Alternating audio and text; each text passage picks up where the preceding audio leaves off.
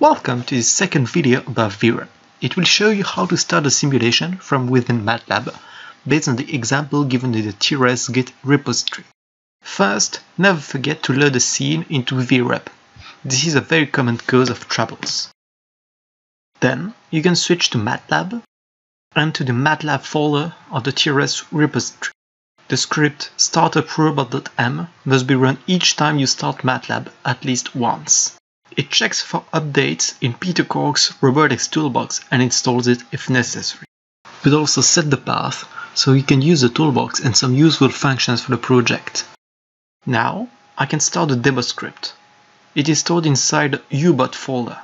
The ubot.m function starts the simulation and performs a series of pre-computed actions, including plots of what the sensors gather. Its code is fully commented. Also have a look at the focus folder for shorter and easier to understand examples.